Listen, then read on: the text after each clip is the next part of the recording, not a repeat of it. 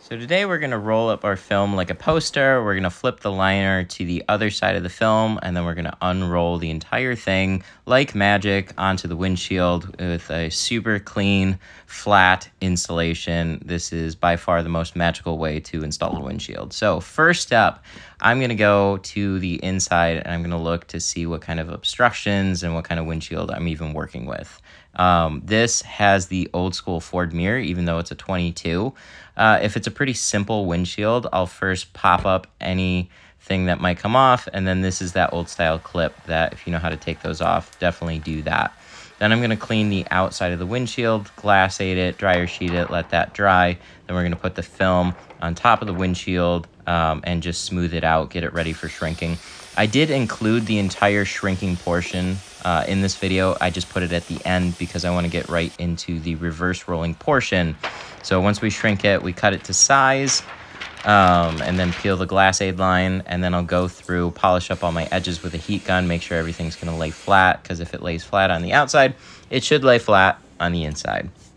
So now we're ready for the beginning stage of reverse rolling. The inside of the windshield is clean, but what's nice about this is that it's a very straightforward method for installing film, and it's a lot more procedural. So I'm taking a big flat squeegee. This is a Libman squeegee. I first squeegee half of the windshield, and then I'm gonna peel the liner about a quarter of the way, and then I'm going to pull up the other side. This way the liner doesn't flop all over itself. Kind of makes it very straightforward, and you know, if we want to say origami, or it's just a very direct way to kind of pick up all the film so it's not flopping all over the place and then introducing a bunch of dirt. Then I'm going to spray the film, and I'm going to get it to lay back down about as smooth as I can possibly do that. You don't need to make sure all the air bubbles are out, but you do want to make sure that it is at least all laid on top of the film that you just peeled. So once we go do one side, then I'll go over to the other side, squeegee the other half of the window. Again, pick up the liner, start to spray my film, pick up the entire rest of it. So every area of the film has been picked up and sprayed. And then this side, I was a little bit more clumsy, but it kind of illustrates that it doesn't need to be completely perfect, but the more perfect you get it, the better your install generally going to be. So once we get all that film, basically the liner is now floating on top of the film. So I'm going to grab the corner and I'm going to roll the entire thing up like a poster. I like to start on the passenger side of the car. Basically, first side to be rolled up is the last side out. So if I'm going to start with the driver's side, I want to roll up the passenger side first, because the driver's side would be the first bit to get unrolled. You want to keep about as tight of a roll as you can. And then once I get to about halfway, I'm going to continue roll up the entire film and get that roll as tight as I can, but don't sweat it if it's a little bit bulky. Now this is where the magic happens. So the liner actually sticks to the opposite side of the film after it's rolled up. You just separate the two, and then you start to unroll it. And that's honestly it. Like, you do this a few times to really understand what's going on, but the liner is now flipped over to the back side of the tint just from the act of peeling it, rolling it up, and then sticking it to the other side of the film. And then as I separate it, it now just unrolls to the other side of the film.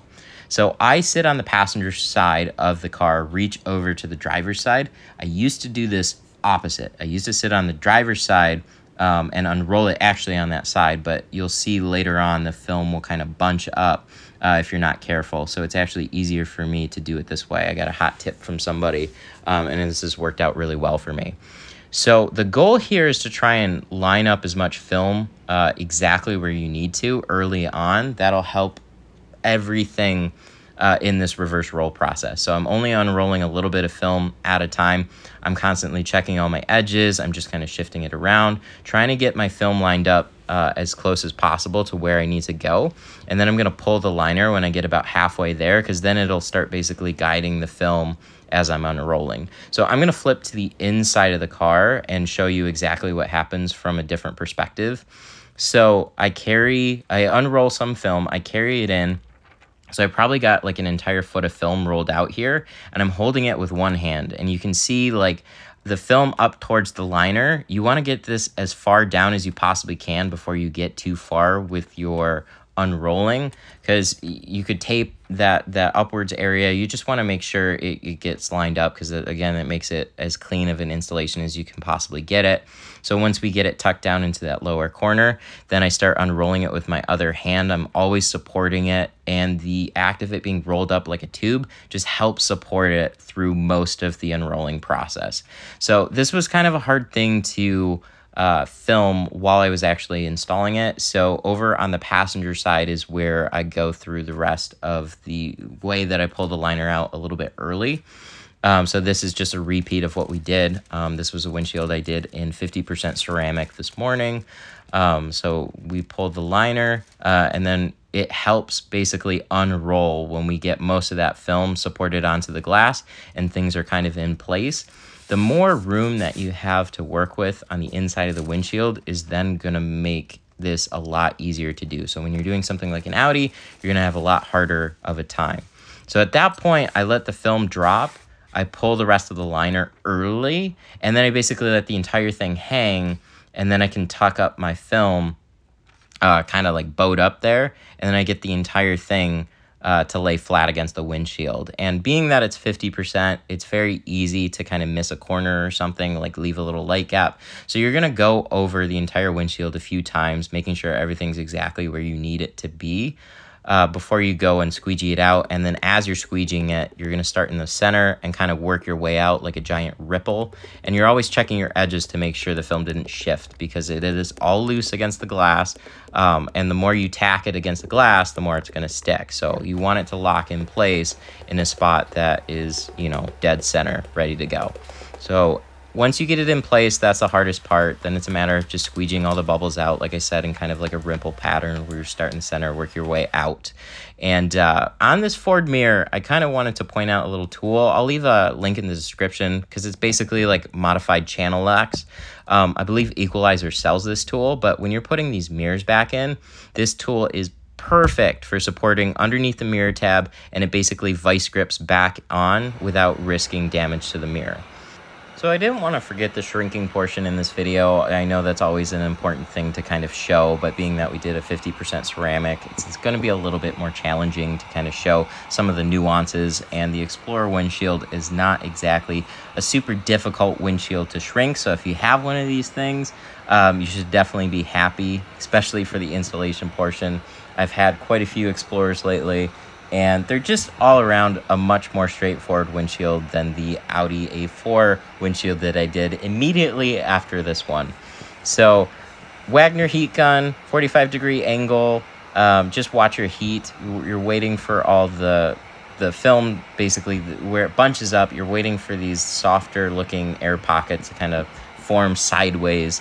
It's better illustrated when we do the downward section of this windshield, but didn't want to leave that out for anybody that wanted to see this, and I'm definitely going to be making quite a few more of these videos. They've been doing pretty well, so thank you guys so much for watching them and supporting the channel. I greatly appreciate you too. So these are those like softer air pockets that I'm kind of talking about. You see how it basically ripples up? It's going to happen a lot faster for like the first quarter of the windshield, and definitely make sure your sides are kind of tacked down. Never shrink out the sides, always shrink up to where the sides are. You can sweep some of the fingers and stuff out on the sides, but you always want to make sure you never shrink or card down past where you shrunk. So if I only shrank that first quarter, I'm only going to card down to that first little bit. So down towards the bottom is where you can start to see some of these reflections be a little bit more pronounced. We're definitely going to use a little bit more heat towards the bottom. Just give it some heat, knock it down, give it some heat, knock it down. But I'm always watching for those air pockets to form sideways, because that is basically telling me that they're ready to be pressed down. I'm only going to go halfway on the windshield. It just keeps things a little bit more straightforward, I guess. And then for the sake of this one, an illustration, I decided to go completely all the way to the bottom. As soon as you're past that white line, that's all you need to shrink. Jumping over to the other side, same thing. The top of the windshield is going to go way easier. Out towards the side edges is always what's going to give you more of a hard time. And you can see that little like tension line there. That's why I stop halfway on the windshield. because the windshield bows, it's lower on the sides than it is in the center. It's kind of like a small bridge, right? So towards the middle is actually less shrinking than on the sides, and down towards the bottom corners, that's where you have the most curve in a windshield. So that tension line that meets halfway in the middle, I need to shrink the rest of the windshield to kind of bring that line down to meet in the middle. So you can see that area now. I'll attack that whole section. That's basically telling me there's a whole bunch of film there that needs to be shrunk, but not as much as the bottom corners. But still, I don't want to get too far ahead of myself on one side and then work myself into like a bit of a pinch spot. So again, I think we start shrinking a little bit farther below the line for the sake of illustration. And then you can see that corner in the bottom left has a lot more film than what there is in the middle. The middle is essentially flat on this windshield, and then most of my film is bunched up in the top corners. So here, yeah, I just end up pull shrinking it here. Just show all you need to do, lift the film, heat it up. See those tension lines? They start to look a little pronounced, a little tight. If those lines are too overshrunk, then you're going to have a hard time getting that film to lay down. But this was basically shrunk just enough, probably borderlining too much shrink. But, you know, with a little bit of pressure, you get it to lay down. It's not a big deal. But again, this comes with time. This comes with practice. Don't be frustrated when you're practicing shrinking. Know that you can do this on the same window dozens of times. And, you know, it'll come with practice. And then after I cut it, I also make sure all my edges are all touched up. So that's also part of shrinking too. So I do like a rough shrink, make sure everything is all set, and then cut it and then polish up all my edges. But there you go. Thanks.